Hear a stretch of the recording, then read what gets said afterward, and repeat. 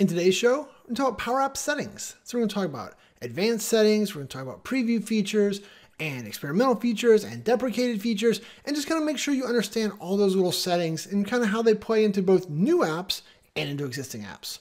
Should be fun, should be fast. But first, here's our intro.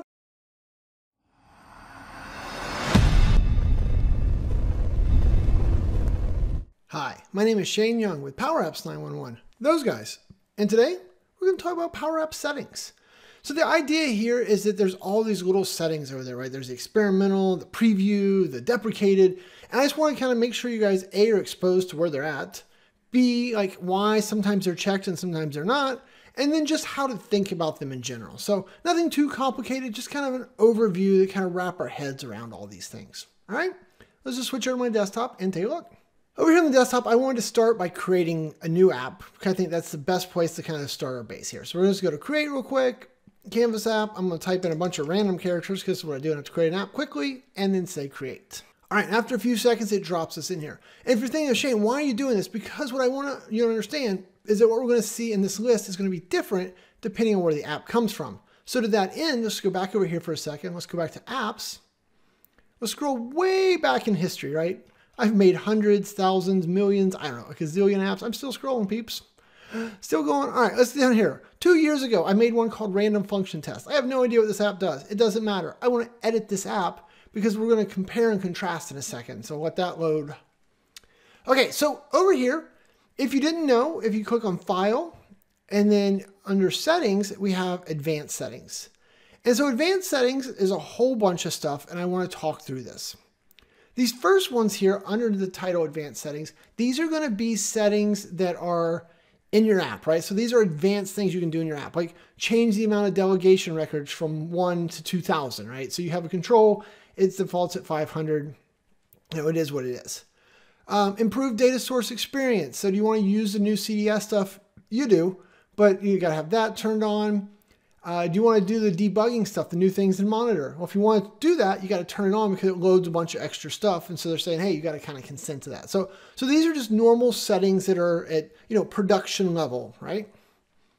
So then you get down here and you have these other things. So you have these things called preview features. So these are features that are up and coming. These will be production, will be rolled into the product just permanently sooner than later. But right now, Microsoft still says, hey, for whatever reason, we haven't fully released these yet. Like we feel good about them. We feel they're secure, they're stable. I'm even okay with you using them in your production apps. But until, they're moved out of this stage, technically they're still in preview. So you probably shouldn't, but I do, right? Because these are features that you want. Now I take that back, right? With these, I think these are safe even for a production app. Now, what's interesting about these is you notice this is where I did the new app and you notice they're all turned on. This is how we know that they're safe, right? Microsoft said, hey, if you're starting a new app, I would turn these on. But if we switch over here to our old friend, right, the one from the 1800s, and we say File and then go to Settings here and Advanced Settings, notice that most of these preview features are turned off, right? Layout containers are off. I mean, basically almost all of them. So what does that tell us? This menu is the same in every Power App, but what is turned on is not, right? So if you start a new app, this is where Microsoft says, hey, we are comfortable with you starting a new app with all these things on. But in my old app, I don't want to just have these things turned on because they could break stuff. So things like adding layout containers, not going to hurt my app. But if I go in here and do explicit column selections, that is going to change how PowerApps loads collections. And if I was relying on the old methodology for collections to work and I go to this new methodology, it could literally break my app. So turning this on could be dangerous. So that's why they don't just flip this on for me in old apps. Column display names, right? That changes the way your formulas are, the syntax of your formulas. This could break things. You would use GUID data types instead of strings. This freaked out a bunch of my apps. We had to do this when we switched from CDS version 1 or from CDS version 2 into the new native CDS, right? I had to turn this on in a bunch of apps, and one of my apps, I got 700 errors after I flipped the switch. But that was the path because you have to have this on in order to use this. Now, what's interesting about this one though, right? So like you see, use GUID data type instead of strings. If we go over here under experimental features, it is not here. Why? So this is an example of one of these, and this is important to note as well. Some of these preview features you can't turn off. So if I flip this one on, it takes effect. There is no being like, oh man, I didn't like what that did, turning it off. This one's like a permanent change. Whereas if I turn on explicit column selections, I can turn that back off if I don't like what it did to my app. So you need to be careful as you go flipping these on in old apps. But other than that, like a brand new app, they should all be on, and they feel nice, right? There's a lot of great stuff here. It's also very interesting, like you noticed delayed load.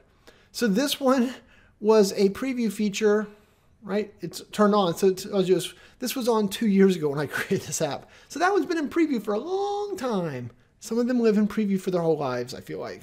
Others kind of come and go. Like layout containers will get out of preview, this year. Delayed load will probably still be here in 4 years from now. What do you do? Okay, so back over here, the new one. Other than that, just know these are here. I like to kind of stick my head over here periodically and read through the list and see if Microsoft snuck out something new. It's very unusual for them to announce. They don't probably announce maybe 10% of these in their blogs. They just kind of show up one day and you have to be like, oh, do I like that? Do I want to use that? I like this SQL one. This SQL connector does a lot of great stuff and really deals with the shortcomings of the old SQL connector, especially around like dates and times. But guess what? You turn it on in an old app, whoo, you're going to rewrite a bunch of SQL. So just be careful, right? They can cause you some challenges, okay? So that is preview features. Safe, and if you ever wonder, right, just start a new app, are they turned on by default? All right, I feel cool about that. So then we have experimental features. So these are features that can be on the way up or the way down. These are not necessarily going to make it to production one day. They may stay here forever. They may be just done away with, right? Like the enhanced formula bar, it's terrible. You should turn it on and try it out. It is borderline unusable in my opinion, but it was good, right? Microsoft put it here. I turned it on. I was like, I can't use this thing. I provided them the feedback. They're like, cool. I sent like 10 pages of feedback. And so it's like, we get that. And they're going to work through that before it moves up, right? So that was a cool thing about getting in there and messing with it. This enhanced component properties. I really want to do a video on this, but I'm not going to show you guys this one in a video until it moves up the stack, because experimental features can also change fundamentally. What does that mean? Like it might be that, we use this enhanced component properties and we get all the syntax, we write all those complicated formulas. And then when it goes from experimental to preview, it could be like, boom, it is completely different. Rewrite all your formulas, right? That Microsoft warned you that is possible. So I don't want people investing in this one until it moves up a notch. But once it moves up a notch, whew, we're going to have some fun with that thing. Or things like this, enhanced performance for hidden controls. Hidden controls will not be created until they become visible. I kind of like that from a performance standpoint, but in some of our solutions, like our SharePoint upload one, we use a hidden image control to do some of our dirty work, right? Well, then it wouldn't be there. It wouldn't be used. So I probably don't want to turn that one on in that app. So lots of things here you should read. They're often around performance, new functionality. They give you an idea of kind of what's coming.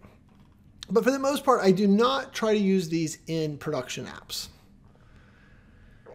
And then last but not least, deprecated features. So here you can see enable rules. If you probably didn't even know, PowerApps once upon a time had this rules engine thing that literally 0 people ever used.